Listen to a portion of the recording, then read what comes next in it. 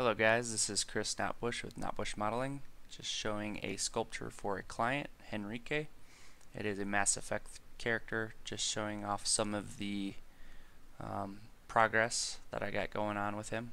This will be one of 4 that he has ordered from me. You can see I just mostly been focusing on doing the chest armor. Once that's fully completed, or to a point where it just needs the final touches, final detailing, I can move on to the head and arms and waist. That way I'm not missing out on any details. Start from the inside, sculpt your way out. That's it's a technique I've always used with all my sculptures. So yep, just showing you some progress, Enrique, and let me know what you think.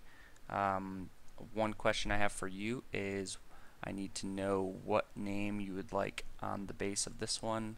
Also, if there's any customizations you'd like, or like if you don't like the pose, just let me know. It's kind of hard to tell what exactly is going on right now at such an early stage, but just let me know what you think and I'll get back to you.